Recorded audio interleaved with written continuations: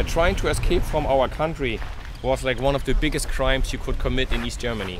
You would go to prison for so many years if you tried to escape. And in East Germany we had the sports school system, and you would have to run through different tests to qualify.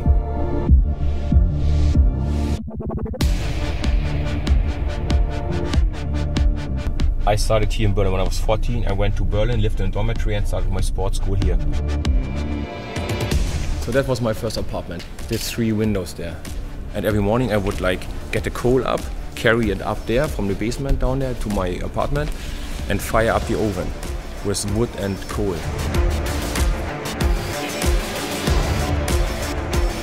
That was the view we had it.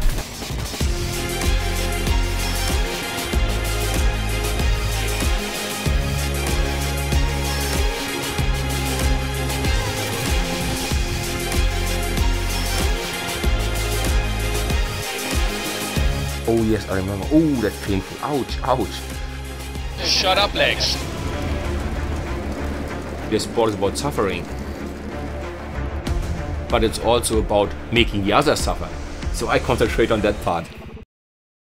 Okay, here we go. I had my days and in the sun, and I had my 50 minutes of fame and all that. But now it's time to be honest and realistic with yourself and go, look, I cannot win 10 races per year anymore like I did in my best years. It's just the way nature goes, and that's how it should be. And it's actually amazing and awesome to see the young kids coming up. People have helped you before, and it's only fair that I give something back to the next young kid coming into the sport. But you can maybe, hopefully, help him to steer this development into the right direction. For Musketeers! One for all and all for one! Just because I can move my push bike a little bit quicker than other people doesn't make me a more valuable person. I'm not Albert Einstein, you know, or I'm not the president. I'm a bike rider. Okay? The fans, they like me. They make me into what I am now. You know, they follow the shut up legs and all that, you know. The circle of life, taking and giving. You know, people, they give you support, so you should also give them something back.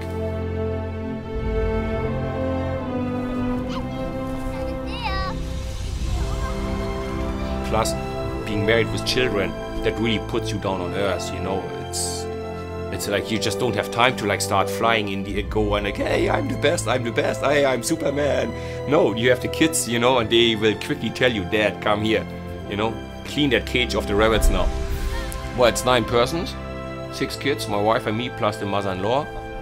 And then, yeah, the dog and the cat, and 4 little rabbits. Wow. Well, let me tell you, it's never a dull moment, it's never a silent or boring moment in that house.